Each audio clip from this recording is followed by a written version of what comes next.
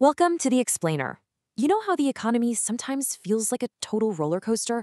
One minute things are great, the next, well, not so much. Today, we're going to pull back the curtain and look at the actual tool economists use to map that whole ride out. All right, Section 1, the economic roller coaster. We have all been there. You feel it, right? Those times when jobs are easy to find, everyone's optimistic, and then the other times when every headline is talking about a recession.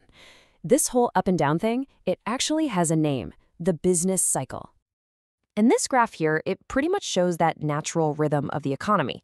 See those upward slopes? Those are expansions. That's when businesses are hiring, they're producing more stuff. And the dips? Those are recessions. So the big question for economists is, what's causing these huge swings? And is there anything we can actually do to smooth them out? I mean, think about it. How do you even begin to get a handle on all the millions of things, from what you buy at the store to what's happening with global trade, that can shift an entire country's economy? It sounds impossible, right? Well, economists have a model for that. So let's dive into Section 2, mapping the economy. To sort through all this complexity, economists use this really powerful framework called the Aggregate Demand/Aggregate Supply Model, or AD/AS for short. You can honestly think of it like a GPS for the whole economy. So at its heart, the model is pretty simple. It just plots the overall price of everything against the country's total economic output, all the stuff we make.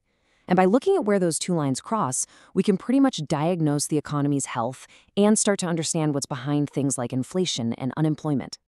Okay, Section 3, the spending equation. Let's start with the first big piece of our map, aggregate demand. And in simple terms, this is just the total demand for everything produced in an economy. It's really the engine of all the spending. And all of that spending gets boiled down to this one super powerful equation. I know, it might look like a bit of alphabet soup, but trust me, each one of these letters represents a huge driver of the economy. Let's break them down one by one. First up is C for consumption, and this is the big one. It's the biggest piece of the puzzle. This is all the spending by households, like you and me. Your morning coffee, your phone bill, the groceries you buy, it all adds up, and it's what really drives the economy day to day. Next up, we've got I for investment. Now, this isn't what you might think, like buying stocks. In economics, investment means spending by businesses on things that are going to help them produce more later on. A factory buying a new robot or a software company building a huge new data center. And this is where it gets really interesting. Just take a look at this chart. The blue bars, those are interest rates. So when they go down, it gets cheaper for businesses to borrow money for those big investments. And just notice how the blue line, which is economic growth, often starts to climb when those interest rates fall. It's a really key lever in the economy. Then you've got G, and that's for government spending. This is when the government itself acts like a huge consumer, buying everything from new highways and fighter jets to paying the salaries of teachers and firefighters. And finally, we have net exports. This part just balances out our trade with the rest of the world. We add up the value of everything we sell to other countries, that's our exports, and then we subtract the value of everything we buy from them, our imports. Simple as that. Okay, Section 4, the production engine. So that's the demand side of the economy, all the spending that's happening. But of course, for people to spend money on stuff, someone has to be making that stuff. And that brings us to the other half of our map, aggregate supply. Aggregate supply is basically the grand total of all the goods and services that every single business in a country is able to produce. And this is shaped by things like our level of technology, how many workers we have, and the cost of raw materials. Now, here's a really crucial distinction. Time. See, in the short run, some costs for businesses, like employee wages that are set by a contract, are kind of sticky. They don't change very fast. But in the long run, everything is up for grabs. Contracts can be rewritten, and the economy can fully adjust to its potential.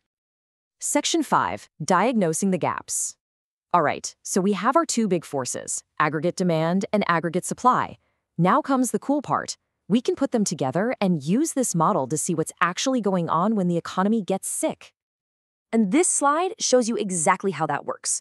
Look over on the left. That's a healthy economy, where demand meets supply right where it should be, at its long-run potential. But now, look at the right. Let's say total spending, aggregate demand, suddenly drops. That whole demand curve shifts to the left. And now, the new meeting point is way below the economy's potential. That creates what economists call a recessionary gap. And a recessionary gap, it's not just some abstract term on a graph. It's real. It means factories aren't running, businesses aren't hiring, and people are out of work. It translates directly to lost jobs and lost income for real families. Okay, Section 6, the Great Economic Debate. So, we've used our tool, we've diagnosed the problem. But what's the cure? Well, that question kicks off one of the biggest, oldest debates in all of economics, the classical school versus the Keynesian school. So, on one side, you've got the classical view, which basically says the economy is a self-healing organism. If you just leave it alone, it'll fix itself. Then, on the other side, you have the Keynesian view, which says, no, the economy is more like a car with a stalled engine. Sometimes it needs a jump start, and that jump start has to come from the government. And believe it or not, you can actually see this huge disagreement in the shapes of the supply curves they use. The classical model on the left has that perfectly vertical supply curve. That implies that in the long run, output is just fixed, no matter what the price is. But the Keynesian curve on the right is flat at the beginning, which suggests that prices are sticky and won't just fall on their own, meaning the economy can get stuck in a really bad place. The famous economist John Maynard Keynes argued that economies aren't just driven by neat, rational math. He said they're driven by waves of human emotion, optimism and pessimism, what he famously called animal spirits. When fear takes over, everyone stops spending, and that demand curve just shifts way to the left. And his point was, you can't just sit around and wait for confidence to magically come back. Sometimes you need a push. And this big philosophical split leads to two totally different toolkits. The Keynesians, they tend to favor fiscal policy, where the government directly gets involved to boost spending with things like tax cuts or big infrastructure projects. The classical economists, on the other hand, they usually prefer monetary policy, where the central bank works behind the scenes, trying to influence the economy by adjusting interest rates. And that brings us right back to the central question that policymakers are still wrestling with every single time the economy starts to stumble. Should we step in or should we step back? And this is not just some old debate from a textbook. It's happening right now. And by understanding this 80/AS model, you now have the framework to actually understand what on earth they're all arguing about.